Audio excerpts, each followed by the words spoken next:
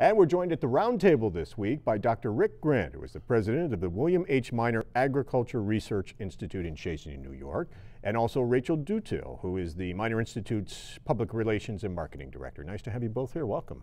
Hi. Thank you for having us. You're launching a speaker series, and the first one is being held next week. Mm-hmm. Yeah. Tell us a little bit about why you've decided to do this and some of the speakers that you've lined up. Should I go ahead and start? Yeah. Go for it, yeah. Well, the basic reason why we're doing this is, when you look at food production, everyone eats, right? But there is so much confusion among consumers, among the general public, since so few of us are actually farmers, less than 2%. We thought, what can we do that would really engage the community and bring some science-based information to them about food production systems, the big challenges really facing agriculture, face society today. There's no way around that. So if you talk about food security, food safety, right? The nutritional value of the food, and then maybe environmental impacts, and what's coming down the road next is animal welfare, right? All of those things are agricultural challenges for sure, but more and more I think every member of society needs to be engaged. We want to have a series of speakers who can bring what we know to be true, bring it to the consumers in in an accessible way. Yeah. And will you focus mostly on farm and ag issues? Yeah, in the broadest sense, because I was thinking about this driving down ag in society. It's not ag and society, because really when you think about it, right, Rachel, I mean, it's just agriculture should be a part of everyone's life, whether they're farming or not. Right. Yeah. For folks that aren't familiar with the Miner Institute, tell us a little bit about who you are and what your mission is. Sure. So Miner Institute's been around for well over 60 years, but before that it was kind of a model farm that was started by William Miner in the very early 1900s. Today we have education programs. We work in cooperation with SUNY Plattsburgh, the University of Vermont, and really colleges across the country. We also do all kinds of different research, primarily with our dairy herd, some equine research, as well as a host of environmental research. And we do all kinds of outreach programs too that focus on our education and research, as well as our dairy herd, our equine herd, and the environment. So we do all kinds of stuff, really, and we're open to the public, and we have a great historical exhibit for folks to come check out as well. And speaking of that, the founder, William Miner, entrepreneur, an inventor, made his money in the rail industry, I believe, in Chicago, back at the turn of the last century, in the early 1900s, but then came and settled on this farm in northern New York, and not only operated the farm, but really took the community in the region under his wing, so to speak, and had the community and those folks in mind. And that's, I guess, a big legacy of his, is that he really, for the Chazy community and the surrounding area, he employed hundreds of people on the farm.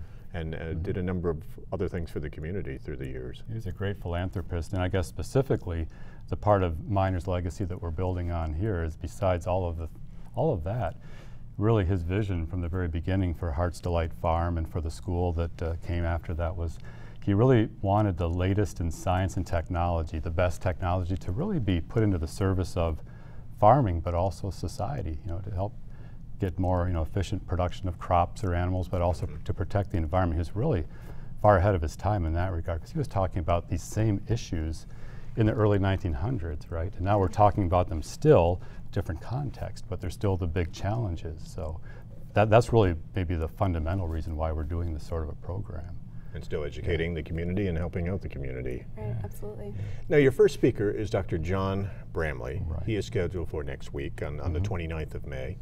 And he's going to talk about feeding the world in the 21st century, which is kind of a broad topic. Yeah, but I think, well, we view it, when you say, Rachel, sort of the introduction to this series. Right. And we think people will get a lot out of this, and we hope that they come. I'm pretty sure John's major point, Dr. Bramley's major point, is going to be, we know that by mid-century, well, there'll be, 9 billion people. That's the typical quote, and everyone's predicting that we'll need to produce about 70% more food to feed this population, should we choose to be global in our reach, right, in terms of agriculture. So how do you do it? And that's when you start talking about technology and things like GMOs, and there's real science there, there's public perception, there's policy. All of these issues, it's not just a farming issue. And Dr. Bramley, because of his role at UVM in the agricultural sciences and what he's done since he left UVM, is really conversant with this. And I think he'll do a great job of laying out what we know and what the big challenges will be that society as a whole needs to really be engaged in. And then subsequent speakers, we hope to maybe carve out parts of that and go deeper.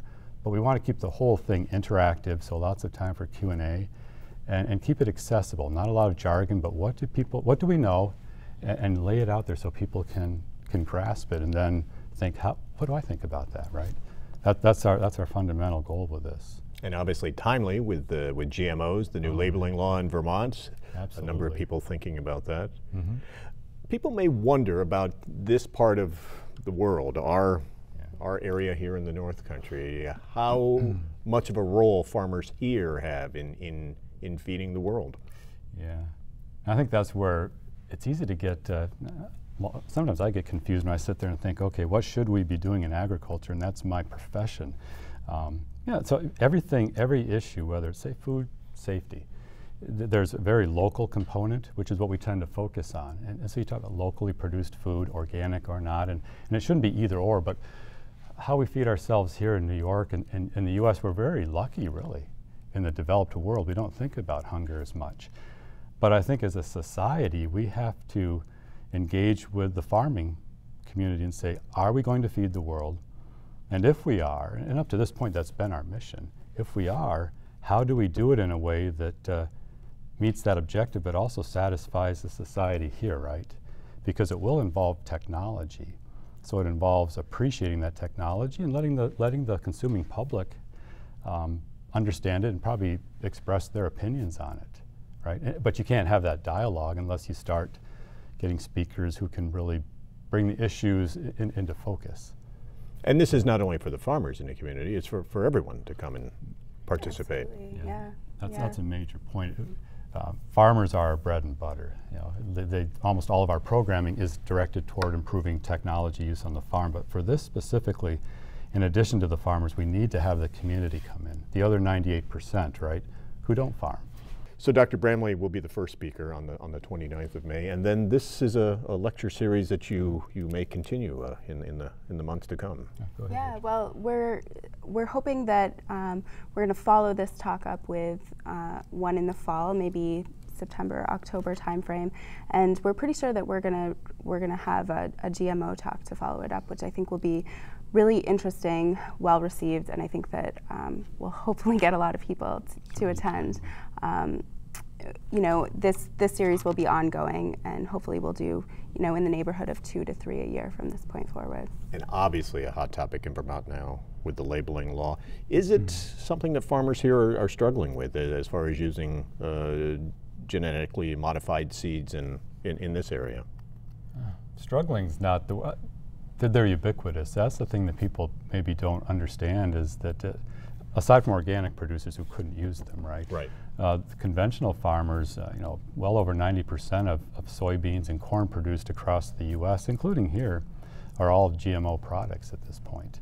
And there's other products as well. So I think maybe what's catching some people off guard, not the farmers, they've been embracing it for the last decade or more, but it's just, oh, when did this happen? You know, and part of it's the terminology, genetically modified organism. Well, who would want to eat that? But until you really understand what it is, and the fact that we've been doing, you know, genetic modification for centuries in terms of traditional breeding, this is just bringing a different technology. And when it comes to farmers, a number of farmers have been using corn that's been engineered for decades. That they're always trying new variations of all the seeds, hybrids, yeah. and yeah, exactly. It's just one more step from the industry, from the farming industry standpoint. But I think the time is really here when you say, Rachel, when the community needs to appreciate that and really get involved with the discussion and be part of it. Otherwise, technology is going to keep marching forward, and things like the GMO labeling issue is just the tip of the iceberg. There'll be more of that, right? Unless we get out in front and really educate and let people feel like they have a say or have a voice, have an appreciation for the big challenges. Right. Yeah. Well, and also that they actually can understand what what it means. I think that there's a lot of misinformation and just confusion. There's buzzwords and there's debate, but there's not a whole lot of actually getting at the real issue and the science that that's there. I mean, so I think that the public is at a place where they're really interested and they want to know more. So we're happy to be the outlet to provide them with that information. And again, that's a whole part of your mission, and William Minor's probably vision way back when, to be able to do this, to be the conduit to have these conversations for not only the ag community but the community in general. Yeah. It's definitely something we're becoming more active in. I mean, forever we've had this mission of improving technology on the farm, but really it's just been in the very recent past that we've made it a conscious decision to really step beyond our stone gates, literally. Let's engage the community and really serve an educational role in terms of what is modern farming and what does it mean for the environment, for the animals, for the people working on the farm, and for the community that we're all consumers, right? So that part's new, but we really want to take it as seriously as our traditional mission, focusing on the farmers. Your first speaker, John Bramley, is well known, many years at UVM. He was part of a research team that made great strides in cloning genes to develop animals that were resistant to mastitis, which obviously a huge issue for farmers. Sure, absolutely.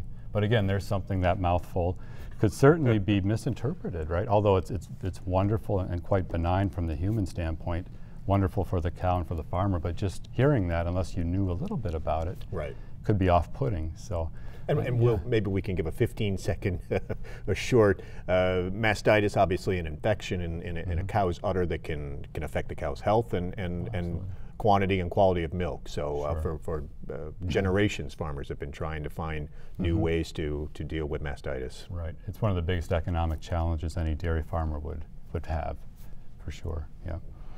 So that was John Bramley's background, but then also a number of years in administration at UVM, president for a short time a few years ago. So it'll be nice to kick off the series with him as your first speaker. May 29th, 7 p.m. at the Minor Institute, free and open to the public. If folks would like to come and hear the first of your lecture series. And if they'd like to learn more about the Minor Institute, your mission and what you do there, whminor.org is your website, and they can go learn about the history of the farm that turned into this wonderful research institute. Dr. Gran and Rachel Dutil, thanks a lot for stopping by and taking the time to be with us today. Thank you. Yeah.